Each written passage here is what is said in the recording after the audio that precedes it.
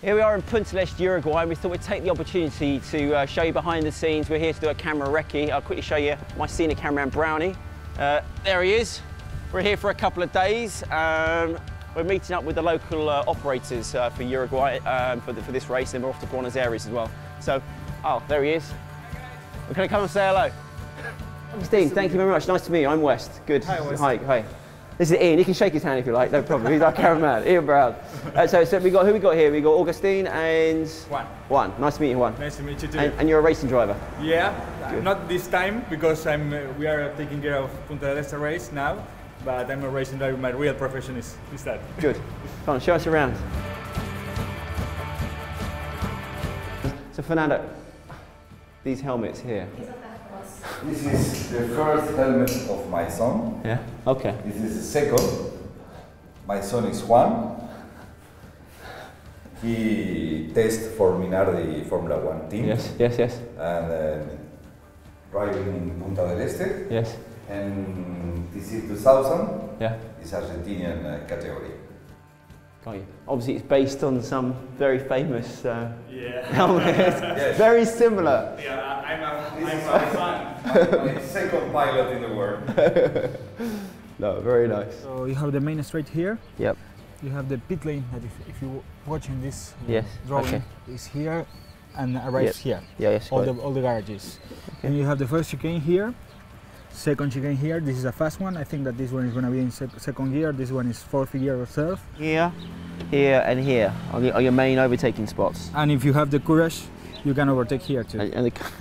Because it's going to be a really hard braking zone. I think that here is going to be nice because with all the buildings that we have here, it's going to be like an echo. And that's what we found in terms of production. Because of street circuits, the walls and the fencing, it cocoons the sound within. Do you know what? I think we've got to go out there and have a look around, haven't we? Perfect. Let's go have a look around and we start marking things up and go from there. Okay. Right, man. Let's do it. Thanks. Nice day. It is a nice day. Yeah, this is a Marina Bay. This is almost always full. Yeah? Yeah, it's really crowded because the reservations to the summer starts like 1 year before. So when does the season start here? December. December, okay. Yeah. It's a bit of a dip here.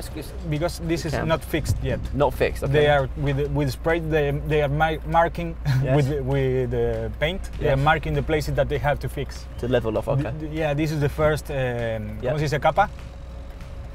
The first layer of tarmac. Okay, got it. Okay, so let's start finish straight. This is pit entry. This is pit entry. Got it. Okay, should we go down the pit lane? Yeah.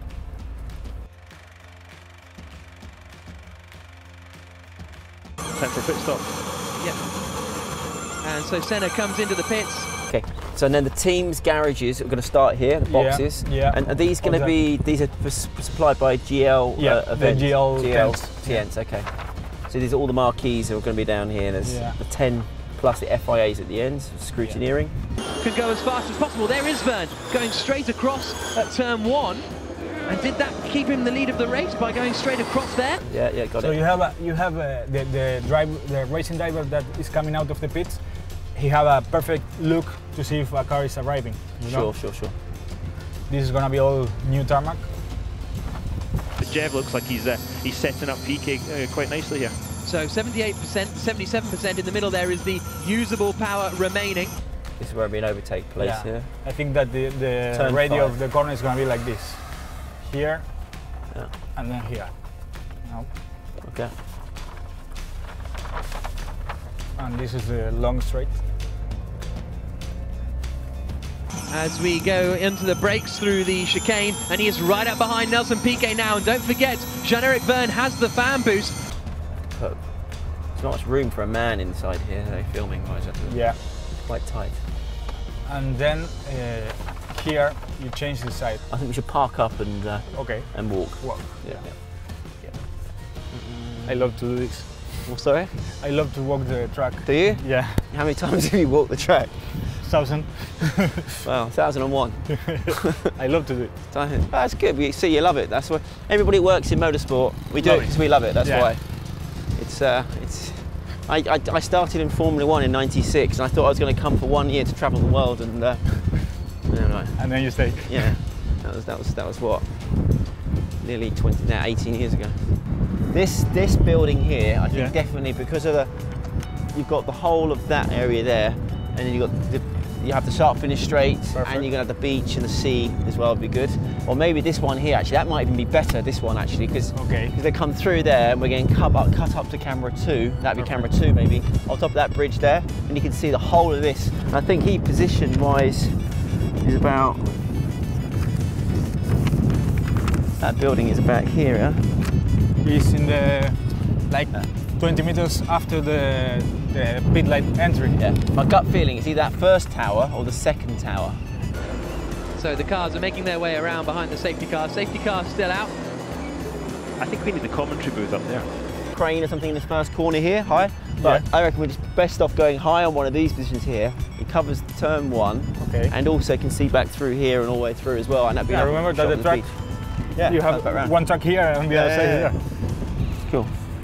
Victory for Sebastian Buemi and Edams in the 3rd round of Formula E. Finally, Buemi has fulfilled his potential in Formula E. So how many more weeks? We have days, not weeks. We have 66 days. You be ready though? Yeah, look at that. We are making a very good mess over here.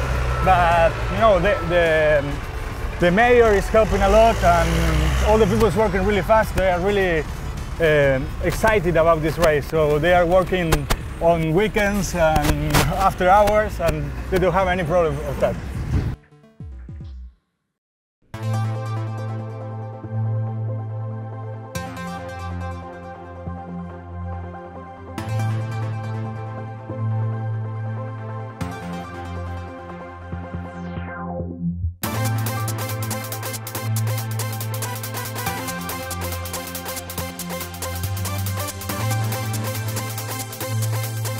We show the venue, the beach and the buildings and the whole location, but also to show the speed of the cars as well. Yeah, because there's lots of blinds, lots of short shots, you know, because of the way the fences come in. It's a lot of blind pickups, and there's you haven't got very long areas of coverage. Yeah, it's tricky, and you have a lot of buildings in this part of the track. And here you have the beach, so it's like you have to show the venue that is a very nice venue, but to get the cars in fast speed is not easy. We'll make it work. That's your problem. A few more cameras will be there, but that's good. Nelson Piquet Jr. 4/10 of a second clear of Jean-Eric Vergne through the right-hander of 13. Look at them see the movement. I mean, that's what we've been asking for, cars sliding around a little bit. That's they've been saying that's a proper corner. Right, so Brownie and I have just finished up here at Punta del Este. We just had 2 days looking around the circuit. It was pretty windy yesterday. The place looks lovely, right on the coast. Loads of really good overtaking spots. It's fast to drive. It's quite difficult for our camera coverage though, but I'm sure it'll make it look good. Well, anyway, finished up here, off to Buenos Aires now, and to do all the same again.